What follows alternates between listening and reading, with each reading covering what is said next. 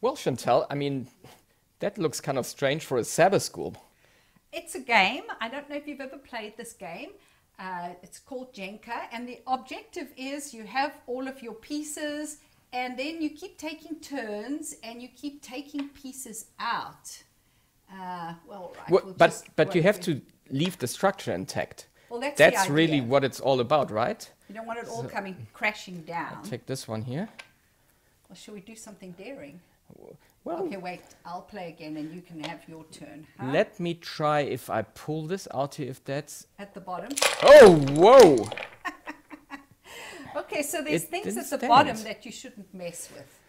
That are foundations, really. I think I went too close to the foundation there. Well, why don't we turn back to our biblical foundations this morning? Because our Sounds lesson good. study is all about, I guess, the foundation of the Bible. It right? is. It is. If you have your Bibles, I hope you have your Bibles with you, or your phones, whatever you use. Let's go to Genesis chapter 1. Genesis chapter 1, verses 1 and 2. These are the most foundational texts that we find in Scripture, I think, because it's about the beginning. It even starts off with the beginning. Shall I read it? Genesis 1, verses 1 and 2. In the beginning, God created the heavens and the earth. The earth was without form and void, and darkness was on the face of the deep. And the Spirit of God was hovering over the face of the waters. There's such beautiful imagery here, and it really is beautiful. With the Spirit of God hovering like a bird over the waters.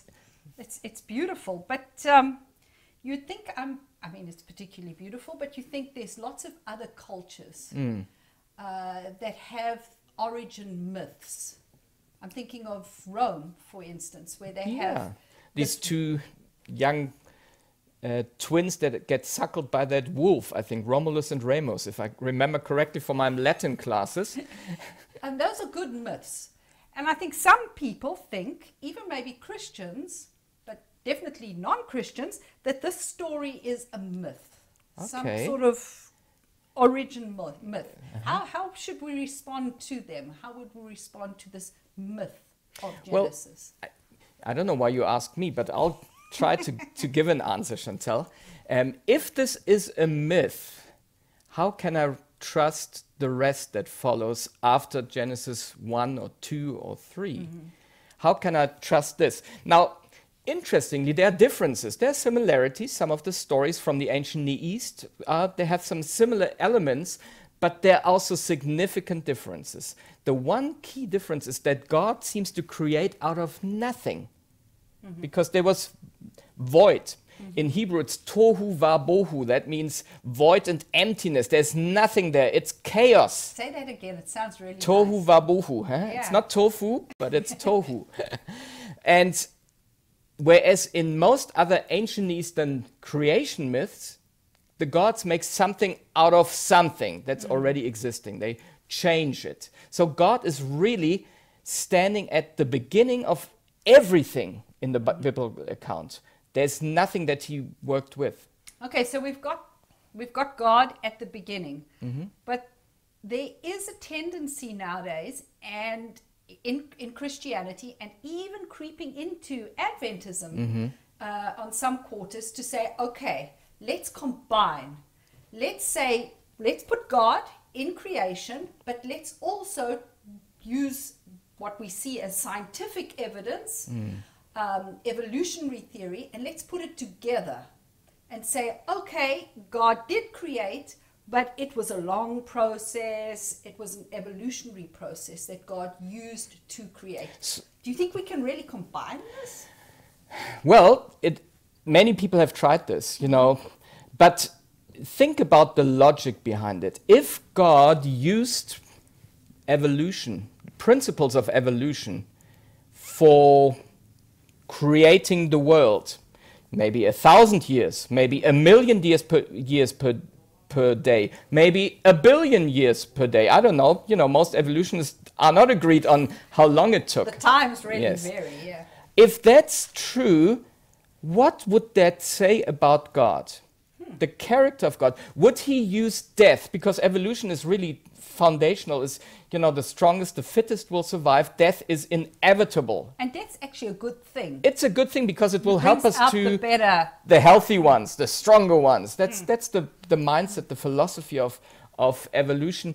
What does it say about God if he uses this way? The Bible clearly states he didn't, because they speak about morning and evening and days. And it's very literal, Genesis 1. This morning and evening seems to be implying that they are very, very literal days. 24-hour literal days, what right. would be the difference between this, maybe linguistically or whatever, to more symbolic times? Because we got lots of symbolic times. I mean, we were studying Daniel, where we had long time periods denoted by days. Yes, although it doesn't say days there. It says mornings and evenings there, or evenings and mornings as well, similar to Genesis. Now, interestingly, Bible scholars will tell us, and when you have the word for day in Hebrew, yom, and you combine it with a numeral, one or first, it could be a numeral, an ordinal, or a cardinal number, it always references literal 24-hour days. 1, 2, 5 days, 10 days, something like this. Unless there are other linguistic elements connected to it, a preposition, adjectives that describe more the day, and then they could be found in symbolic context. But large majority of cases, always when they are together with a number, it's literal. And that's what we have. Day 1, it says in Hebrew. Day 2, day 3, day 4, day 5, etc. in Genesis 1. So, very literal days that we can't mistake, that we've got definitely. And let's go back a little bit more to talk about evolution and trying to embrace both. I think that's important, Chantal. We live in a world that is science-based. Right. And we are very happy right now. We live in a pandemic, and we have scientists race, thousands, 10,000s, maybe millions of scientists to race to find scientifically, by trial and error, a vaccine or a way to stop this virus. We're grateful for that. I think Christians are not science hostile. Okay. They don't. We're not anti-science. We're not anti-science. At the same time, we take God first. Science has its boundaries. Science is based on the laws that God created in Genesis 1 and 2, in the creation that God gave. But revelation always has precedence. Okay, and this is an event that you can't scientifically. We didn't have anybody observing this. Not really, no. Moses. This is going to have wasn't there. He must have received that in a vision. We're going to have to take this on faith. Yes. As the foundation. But I think we can speak a little bit more about that in our lesson. But there's some other things that get affected if we take Genesis, if we combine evolutionary theory in with the biblical history. It really foggies the water, and I think it pulls some basic building blocks out. We said God's character. Yes. We have God's character that comes a little bit dubious over here. God using death, a long process. And suffering, because it's not just death, but there's entire populations disappearing of species. Which is a strange way to create. Well, I think it doesn't make sense when we look at 1 John 4 verse 8, I think it is. Let's go to the New Testament. 1 John, I always struggle to find John. The little book's right at the end. That's right. Okay. Here we are. Chapter 4, 1 John 4 verse 8. And it's a well-known text. I'm sure we all have read this or heard this before. He who does not love, it says, does not know God, for God is love. I think this is the shortest description of who God is and what his character is. He is love. And love cannot be reconciled with death. using death as a means of creating a world. Positive out of it. Yes. Okay, it's really the opposite to what God is. God is life, God is love, and evolutionary processes are really the opposite of that. Right. But it affects our view of God, and I think it goes on to affect our belief in sin. Because our first chapters of Genesis clearly tell us how sin comes into being. Chapter 3. Chapter 3. Right. It's a very specific time. It's a specific event. There's this tree, and we have Eve and then Adam actually disobeying God, consciously making a decision to disobey God. If we go back to a theistic evolutionary model, What's that? how's that going to work? What's the theistic evolution? That's saying, well, God uses evolution Okay. to create. So he's still involved, but he's using kind of the principles of evolution. And especially if we look at the creation of man, at what stage does man become a moral being with the ability to choose? Now, if we go to Genesis chapter 1 again, and we kind of fly over the descriptions of each day, 24-hour day, and God structures it. You know, he sets up the stage. There's land, there's a firmament, there's water, there's the separation. And then he fills the next 3 days, you know, from day 4, 5, 6. He fills it with human beings, with life, with light. At the end of every day, maybe we should read this on the first day. There was the first day, Yes. the second day. Oh, it starts on Let's read it, verse 9. verse 9 here. Verse 10. And God called the dry land earth, and the gathering together of the water he called seas. And God saw, and what does it say there? That it was good. It was good. There is a quality in there. How can creation be good if, you know, if it doesn't reflect truly on the character of the creator? Okay. So if God is love, that we read, if God is truly the one who cares about us, loves us, that's what love is, a commitment, then these creation days must be good. There must be a good creation. It can't be mixed with death and dying and suffering in there. Yeah, no, definitely. And we were talking also about the actual sin coming in. Sin is also, I mean, our whole Bible is really about this conflict between good and evil, between God and Satan, all the way through the whole plan of salvation. It's also based on the fall over here. Right. And if we have a long evolutionary model, where does sin come from? How does sin come in? How do people when are they capable of making choices, Right. and having a free will?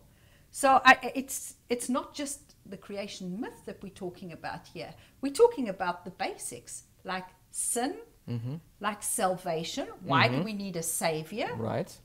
And the whole rest of the Bible over here. And there are many more elements that are so foundational. I mean, talking about pulling down that tower, that are part and parcel of creation. Family, marriage. Yes. You know, there's a creation of two human beings, male and female, in the image of God. We're going to talk a little bit more about that. Society as a whole. Let's go back. You spoke about the image of God, but let's go back and talk a little bit about God. We've said God is love. What else does our first chapters of Genesis tell us about So God? about theology. Yeah, You know, that's about you know, theology. what can we learn about God? That's theology, really, the study of God. And I think we can learn that he's not alone. He is part of a community. I think there's a hint of the Trinity there. If you look there in verse 2, the earth was without form and void, and darkness was on the face of the deep, and the Spirit of God. Now, in my version, that's capital Spirit. That's an indication, obviously an interpretation, that this Spirit, the word for Spirit there in Hebrew, that this refers to God's Spirit that we find all over the Bible, both in the Old and in the New Testament. But let's go to the New Testament. Wait, before we go there, Yeah. in Genesis 1, there's another clue, but maybe I'm wrong linguistically. Okay. But for me, Oh, that's yes. always been a big clue. Verse 26, 26. when it says, then God said, let us make mankind in our image, in our likeness, so that they may rule over the fish of the sea. There's that us in there. There's a hint of more than one. Uh-huh. It doesn't really say Trinity yet, but it's more than one. Now, if we go to the New Testament, we have a very clear description or attribution of the creation in John chapter 1. I find this text quite mind-boggling. Which one? John chapter 1? Okay. John chapter 1, verses 1 to 3. It sounds like Genesis 1, verses 1 to Yes. 3. It's kind of the starting, the shot that's racing off for the plan of salvation as well. It starts with in the beginning as well. In the beginning was the Word, capital, and the Word was with God, and the Word was God. That's the logos in Greek. He was, so it's a personal word. It's not just a principle. He was in the beginning with God. All things were made through him, and without him, nothing was made that was made. And then in verse 14, and the Word, now we know the identity of this Word, became flesh and dwelt among us, and we beheld his glory, the glory as of the only begotten of the Father, full of grace and truth. So there's a clear identification. Jesus is that Word. So if Genesis pins God the Father, Yes. God the Spirit, and God the Son in creation. Firmly here. And that it's reflects after a little bit or anticipates a little bit already the community that God creates in human beings. Because he doesn't just create one human being and says, well, the next ones will come out of eggs. Yes. They have two. Yes. And they are reflective of this community within the Godhead that we need each other. Speaking about community, my thoughts just jump to connection as well. The argument is often made that there's a God of the Old Testament and a God of the New Testament. Okay. That the God of the Old Testament is kind of, the mean God, and the God of the New Testament is the nice God. And, the Old Testament is for the Jews, the New Testament is for the Christians. But this kind of blows that idea right Because out the water. all were involved. Jesus, New Testament representation, the expression of God's love is right there in the beginning. And we find actually footsteps of him all over the Old Testament. Yeah. And so there's this unity of the Godhead in purpose throughout salvation history. They're working together for us. But you touched on, and I think that's fascinating, a little bit of this community aspect. Maybe, we read it. The image of God, right? No, maybe we didn't read it. Let's read it. Let's read that. Verse 27. Genesis chapter 1. Verse 27. Verse 27. So God created mankind in his own image. In the image of God, he created them. Male and female, he created them. God blessed them. And then he said, be fruitful and increase in number, fill the earth and subdue it. Rule over the fish in the sea, the birds in the sky, and over every living creature that moves on the ground. Okay. Actually, in verse 26, when they say, let us make man in our image according to our likeness, it uses two Hebrew words there. And I think, I love the way also how Ellen White hints at that. There's two elements of this. There's this moral capacity, but there's also the physical capacity. Not capacity, that's the wrong word. The image that we have. Now, I don't know that God looks like me or you. Hopefully not. He looks much better. And, both of us were made, male and female, were made in his image. So it's much bigger. It's bigger. But physicality is not something that's evil. Material in the original creation is positive, not evil. That's kind of Greek thinking, where we say only the soul is the good thing, the body is the bad thing. Physicality is the bad thing. So it brings this and which ties in, of course, to a biblical understanding of what a soul is as being a totality. Chantal, what do you think? Well. What else? What other elements are in there when it says in our likeness, according to our image? What's the image of God? Yeah. What else does it involve? What makes us different? Well, for me, immediately, I think of language. Okay. I mean, animals communicate, and we discover more and more about fairly sophisticated forms of communication. But we have, as human beings, an abstract thinking ability and language ability, which linguists will tell you is very, very unique. And I think that's already put right here, where the first task that man is given is to name things. And you know, God does everything by speaking, except for man, which he forms out and then breathes the breath of life. So we've got this reflection, a little reflection. I mean, we're not God, but with little reflections, God says to man, good. Now you can try doing a little bit of something that I do too. And we know that language is growing, you know, language is developing. We understand more when we describe it. But there's more. You know, one thing that I find always fascinating is that the Bible said it was good or very good at the end of creation. For me, that's more than just it works. More than functional, you know, it all worked well together, you know, now it's like a clockwork. That'll just work. But it's also the aesthetics. I think being created in the likeness and the image of God means there's a sense of beauty and aesthetics that God loves. Obviously, I mean, why would he create a giraffe? Yeah. You know, with this long head, it doesn't look so disproportional, but yet it's beautiful. Yes. Why would he create, you know, different colors of flowers, different shapes? I mean, it's spring right now, or it's the end of spring. We can still see all these flowers around us. So that the sense of beauty, I think, is part of being created. And then obviously, choice. Freedom of choice. Freedom of choice. Being a moral being. God created us very high risk. Yeah. Because in us, I mean, he knows the end from the beginning. In us, he recognized that Adam and Eve and everybody following, including Gerald and Chantal, will choose against him. And yet, he still created us. I mean, that's something that is unfathomable. That's just the expression of his love, I think. And, well, I guess another important aspect that our lesson touches on, with this reflecting, God blesses the seventh day at the end. God hallows it. He makes something special, a special link between humanity and the Godhead. Maybe a time to reflect each other, for God to enjoy our company and we to enjoy God's company. So we have the beginning here. We also have the Sabbath. And the Sabbath, of course, is extremely important motive. Can I read it? Yeah, please.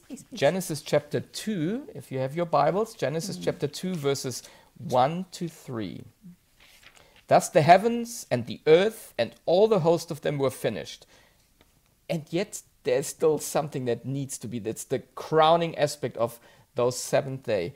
And on the seventh day, God ended his work, which he had done, and he rested on the seventh day from all his work which he had done. Then God blessed the seventh day and sanctified it, because in it he rested from all his work which God had created and made.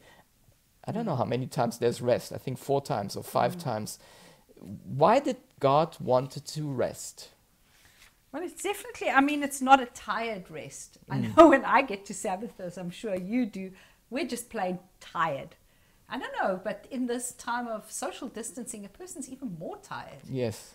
Too many Zoom meetings. Probably. But, so I don't think it's an element of tired rest.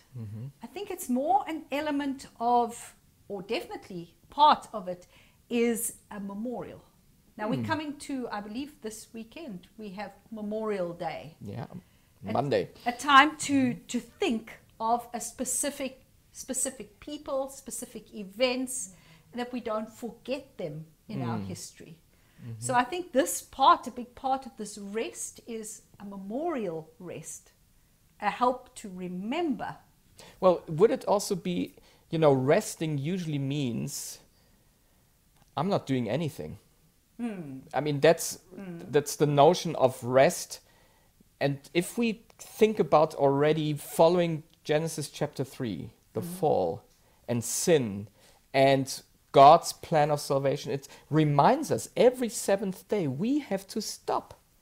Physically, yes, I need to, you said you're tired. I'm tired too. I'm, kind of sinking into bed at 8:30 or 9 o'clock on Friday night. Yeah.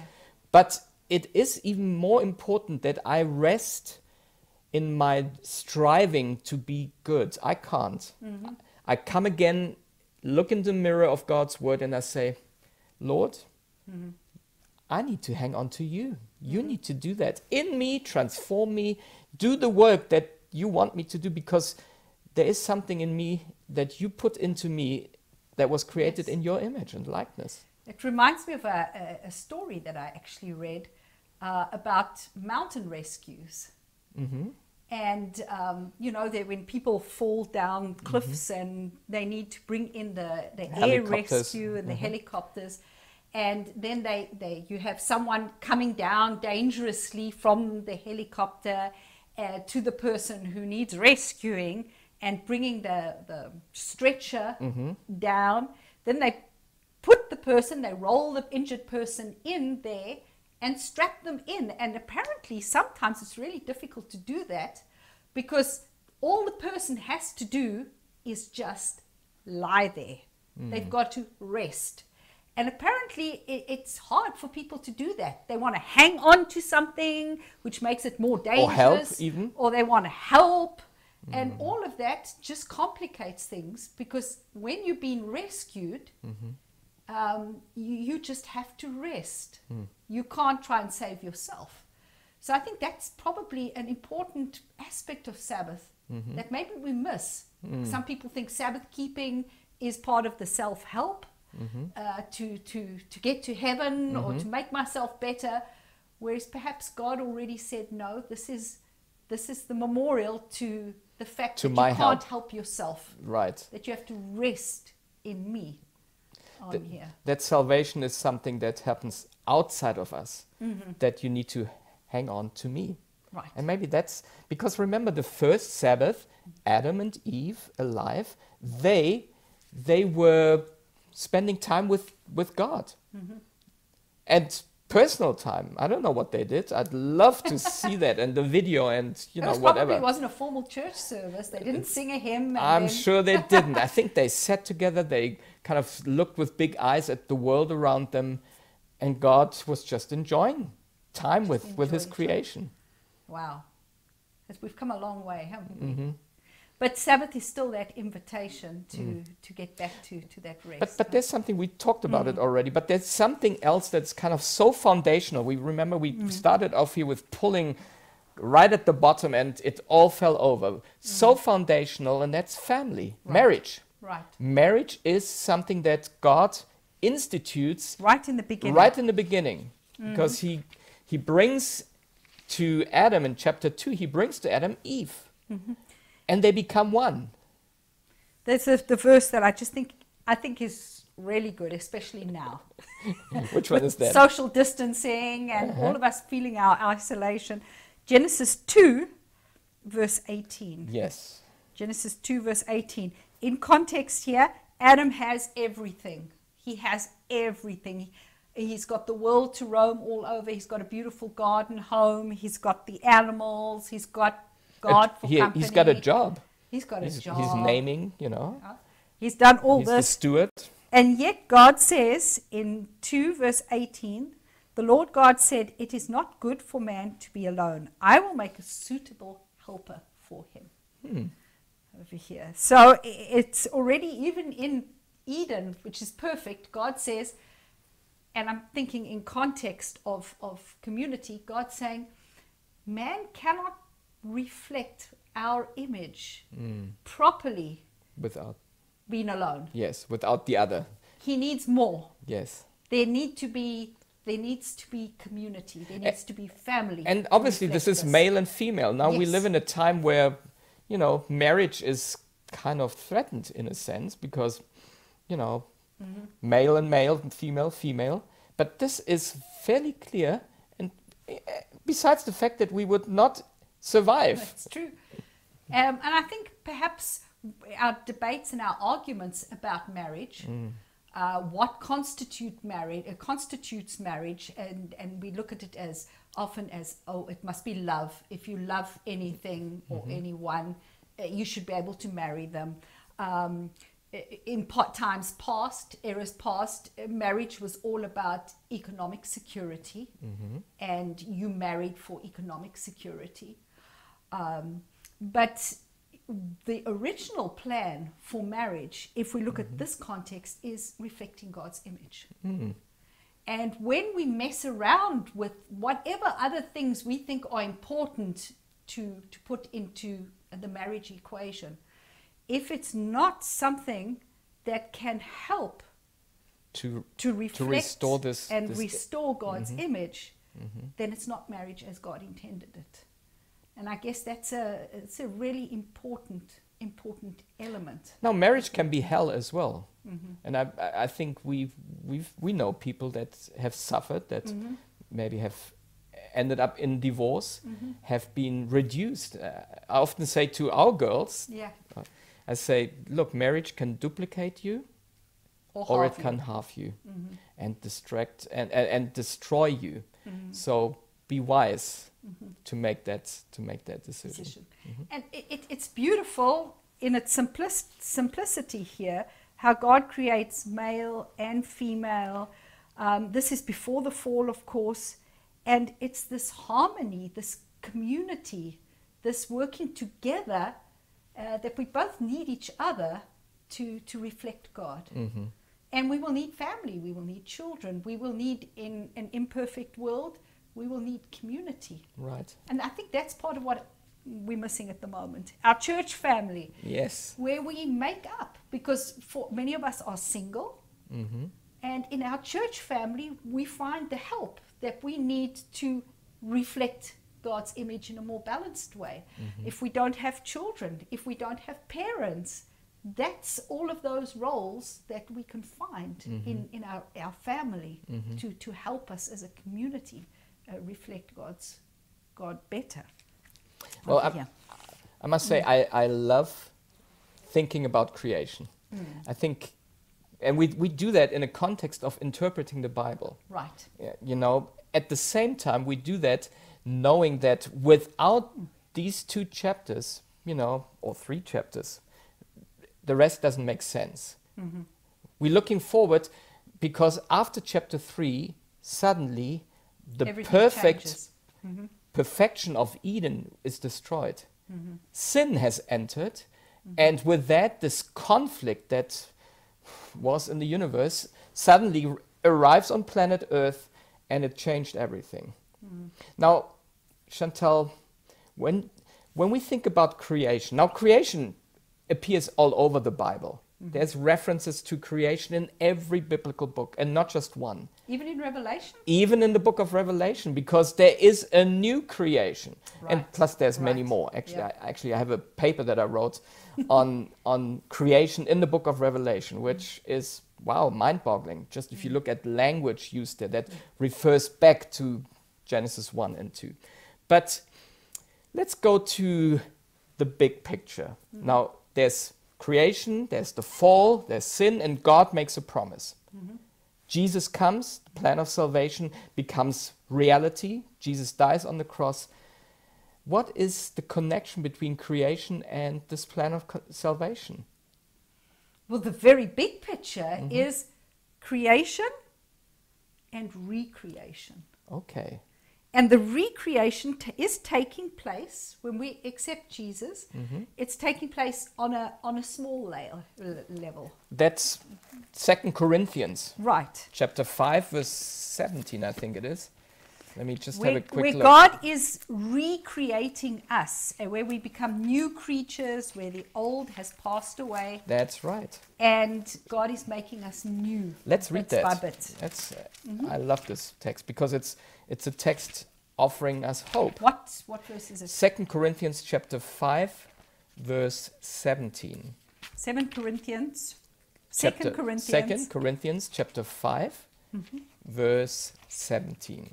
You go ahead and read it. My Bible. Shall I? Yeah. Okay. Therefore, if anyone is in Christ, he is a new, and that's the Greek word for creation. Right. Old things have passed away. Behold, all things have become new. It's a reality. Paul describes that. It's a reality. It's a new creation. It's not perfect, but it's a new creation. The direction has changed. You're going in, we turn around, we're going in the right direction. But there's more to recreation. We have this recreation that begins now, but it will only reach its completion at the second coming. When we get new, well, at least with us, I guess at the third coming, we have the real thing where our whole earth is made recreated, renewed yes. and recreated.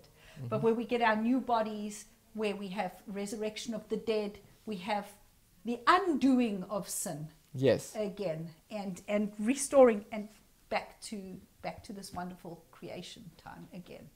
So it is a strong theme that goes all the way through. We cannot cut creation out of No. our Bible. We will not be able to interpret our Bible. We will not be able to understand our Bible without creation. We won't be able to understand God, for that matter, without creation. And we talked about the character of God that comes out, that's so, is displayed on full display when you study creation as a literal event, the one who speaks life into existence. I love this text. We should read this. I think as we kind of definitely. wrapping up here. Okay. I love this text in First Thessalonians. Oh yes. The letter that he wrote to the Thessalonian church, First Thessalonians chapter 4, 13 to 18. And maybe that's the new creation that we really anticipating. Well, maybe before we read that, let me add, for those, I remember someone saying to me, I find it so difficult to believe that God created all of this just by speaking, and that it all just came into being. It's so hard to make that jump of faith. But without that jump of faith, how am I going to believe this? In other words, the first the creation described in Genesis is the presupposition to trusting God that he really can do the new creation. Otherwise... That he'll come again. Exactly. We're Seventh-day Adventists. That's what we are. That's what history is just speeding forward towards, is this new creation, the second coming. As we see things disintegrate around us, this is our hope. This is what we look forward to. Okay. Let's read 1 Thessalonians chapter 4, verses 13 to 18. We often read this in the context of a funeral because we want to communicate comfort and hope. And it's great for that. And I think it also applies in the context of creation, because this is recreation. But I do not want you to be ignorant, brethren, concerning those who have fallen asleep, lest you sorrow as others who have no hope.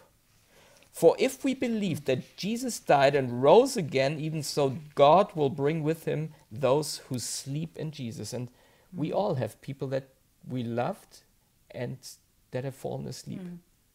I know, you know, everyone in our church has experienced that. We can think of that, yeah. For this we say to you by the word of the Lord. So it's God whispered it really to him. He says, this is not just my idea, this is God speaking here. That we who are alive and remain until the coming of the Lord will be by no means precede those who are asleep. For the Lord himself will descend from heaven with a shout, with the voice of an archangel, and with the trumpet of God. And the dead in Christ will rise first. That's the new creation. New creation. Then we who are alive and remain shall be caught up together with them in the clouds to meet the Lord in the air, and thus we shall always be with the Lord. Encourage one another with these words. And I think that's what we need. Yes. We need that encouragement in a time of crisis, in a time of separation, in a time of many, many people dying. I mean, we get bombarded with these numbers that thousands of people every day have perished, have succumbed to this virus. But there is the hope of a recreation, a new creation, because we know that God's original creation truly happened. This foundational event helps us to build something that's much more solid than what we did at the beginning. Something that'll stand any storm, any amount of tugging. Shani, shall we have a word of prayer? Yes. And then don't go away, because I know we're going to have a special feature right after that. Let's pray. Heavenly Father, we're so grateful for your word. In your word, you tell us that there was a beginning, that life on this planet did not just originate by chance or by suffering or by the death of billions of creatures. No, you spoke it into existence. You created us, putting hands, shaping human beings and giving them life. Thank you for that, Lord. And thank you for the Sabbath that was the crowning final creation of this special week, reminding us again and again that we need to rest in you. We can't produce anything that's worthwhile, that keeps us in your good books, but we can hide behind Jesus. Thank you for the promise of the resurrection and a new creation. We love you. We commit this day to you. In Jesus' name, amen.